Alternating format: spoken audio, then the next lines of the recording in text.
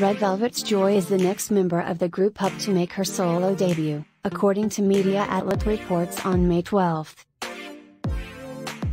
Insider reports say that Joy's first solo album will be released sometime by the end of this month, which was confirmed by a representative of SM Entertainment.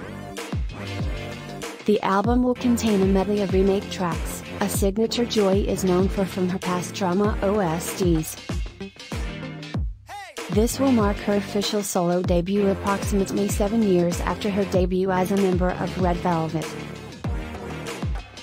In April of this year, Red Velvet's Wendy became the first member of her group to release her first mini-album, Like Water. Are you excited for Joy's first solo album? Let us know in the comments below.